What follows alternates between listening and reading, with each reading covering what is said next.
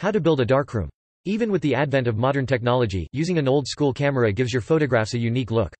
In addition, printing your own photographs can be a rewarding experience and a fun hobby. The most important requirement for this hobby is your darkroom, and setting up this workspace is crucial. This doesn't have to be complicated or expensive. You just need to make sure you find the right space and set up the necessary equipment.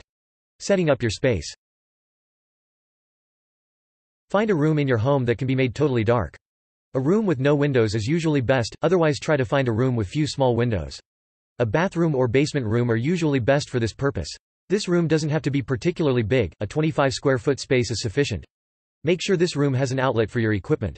Running water can also be useful but isn't required.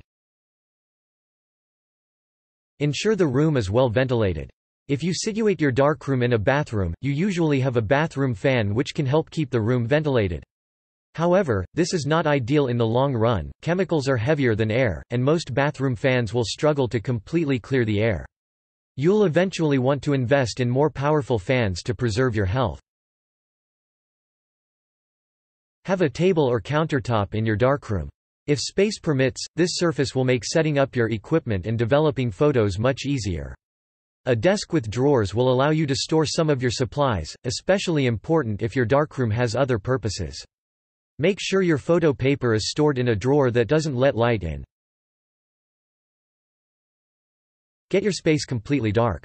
If your future darkroom has windows, you'll need more than curtains or blinds to make it completely dark. Take some black fabric, cut slightly larger than the windows, and tape it around the edges of the windows. Alternatively, you can use cardboard or thin plywood to block of windows, with fabric and tape around the edges to completely seal out light. If light leaks in around the door, affix a strip of fabric along its edge in the same manner. You'll have an easier time spotting encroaching light by turning off the room's lights. As your eyes adjust to the dark, you'll have an easier time spotting places where the light leaks in. 3. Split your darkroom in two halves, a wet side and a dry side. You'll want to establish this separation before you start setting up your equipment. This will protect your photos from costly mistakes, as well as make sure you don't damage your equipment. The dry side will include your electronic equipment and should be close to the outlet. Having running water near the wet side of your darkroom will make the development process much simpler. Make sure to check the water quality in your darkroom. Errant particles can negatively impact the development process. Run the water over a tray for 15 minutes. If there are visible particles at the bottom of the tray, you'll need a water filter. 4.